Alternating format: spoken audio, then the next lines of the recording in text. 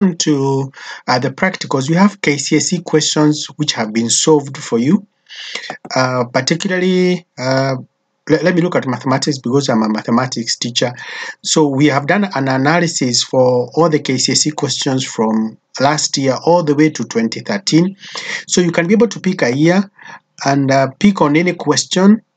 So we have marking schemes. You have where teachers are solving one question at a time, but you can pick on, let's say this was 2018 mathematics paper 2 question 1. You can also look at 2017. You can pick 2017 mathematics paper 2 question 2, but also you can also we have also been able to get for you like 2019 KCSE paper 1. All the questions have been solved, so you just need to click on this and then it will take you to a video where that is being addressed. So the